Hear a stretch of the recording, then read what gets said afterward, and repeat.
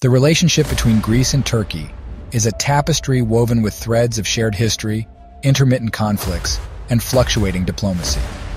These two nations, each with a rich and storied past, have been locked in a dynamic that alternates between peaceful coexistence and intense rivalry.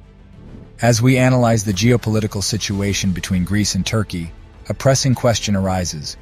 In the event of a conflict, could Greece realistically defeat Turkey? The historical backdrop of their interaction is painted with centuries of clashes and disputes, from the lingering legacies of the Byzantine and Ottoman empires to the more recent scars of the 1974 Cyprus crisis. These events have not only shaped their present-day interactions, but also left indelible marks on their collective national psyches.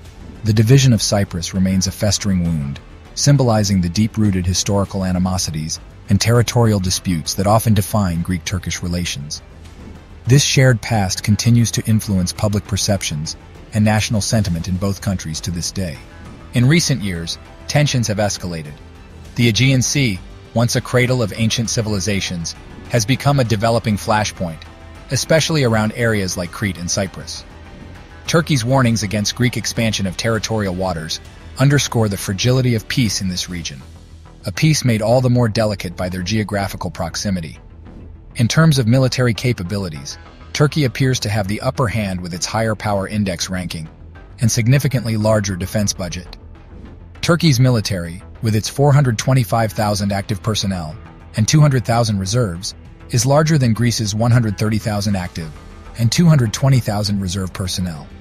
In air power, Turkey's fleet of 1,065 total aircraft, including 205 fighter aircraft, is more impressive than Greece's 635 aircraft and 193 fighters. However, Greece's acquisition of 11 submarines, in comparison to Turkey's 12, highlights its emphasis on enhancing naval capabilities, a crucial element for dominance in the Aegean Sea. This tactical move by Greece demonstrates its commitment to bolstering its maritime defense, recognizing the Aegean's vital importance in any potential conflict scenario. Advancements in military technology could significantly shift the balance of power in future engagements between the two countries. Economically, Turkey's larger and more diverse economy affords it an advantage in sustaining extended military campaigns. However, Greece's strategic position in the Mediterranean, coupled with its membership in the European Union, provides substantial support in both defense and diplomacy. This includes access to European defense mechanisms and the potential for economic sanctions against adversaries. Additionally, the economic interdependence between Greece and Turkey could serve as a deterrent to direct conflict, underscoring the importance of maintaining stable relations for mutual benefit.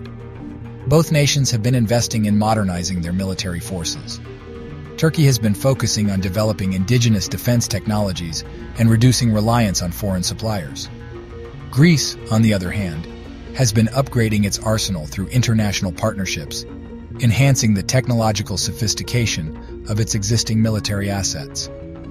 Greece's location at the crossroads of Europe, Asia, and Africa provides significant advantages. Its NATO membership ensures access to collective defense mechanisms. However, Turkey's larger force and ongoing investments in military technology pose a formidable challenge. Greece's alliances, particularly within the EU and NATO, could be crucial in any conflict with Turkey. These alliances offer not only military support through joint exercises and potential troop deployments, but also political and economic backing. For instance, access to EU sanctions against Turkey could significantly impact its war effort. The delicate role of NATO, a primarily defensive pact, in a conflict between two member states adds another layer of complexity, highlighting the importance of diplomatic channels and the potential involvement of international organizations like the UN in mediating such a crisis. In Greece, national pride is intertwined with historical grievances against Turkey. This sentiment strengthens public support for a strong defense posture. In Turkey, strong nationalistic sentiments often sway public opinion, particularly regarding territorial integrity and regional influence. A potential conflict could be triggered by an escalation in the Aegean Sea or Cyprus. Given the geographical proximity and importance of these areas, naval and air engagements would likely be central to any conflict.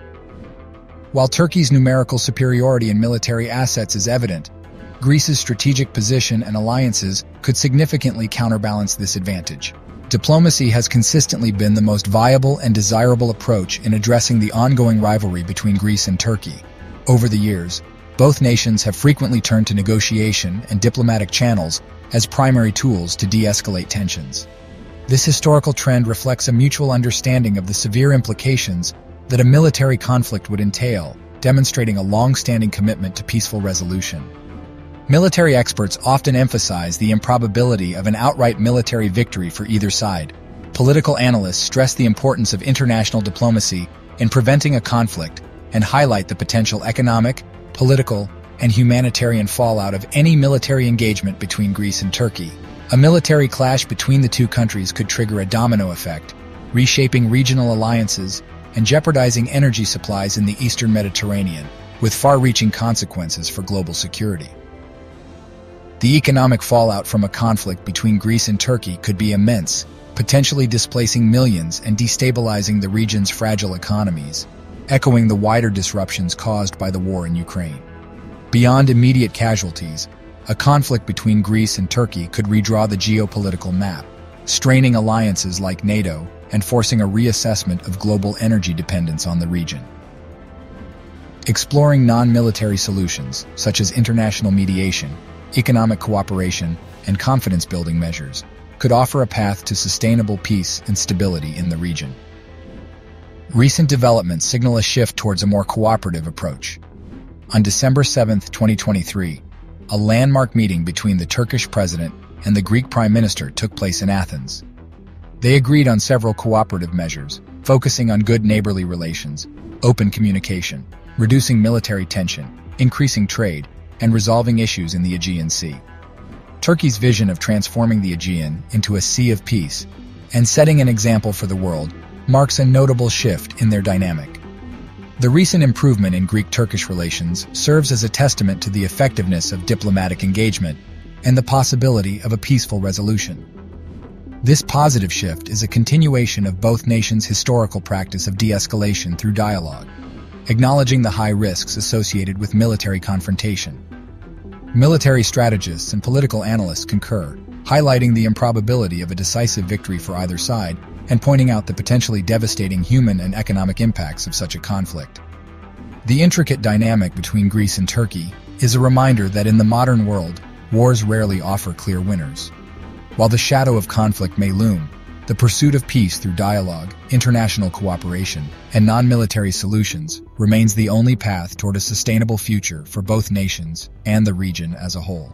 Thank you for watching.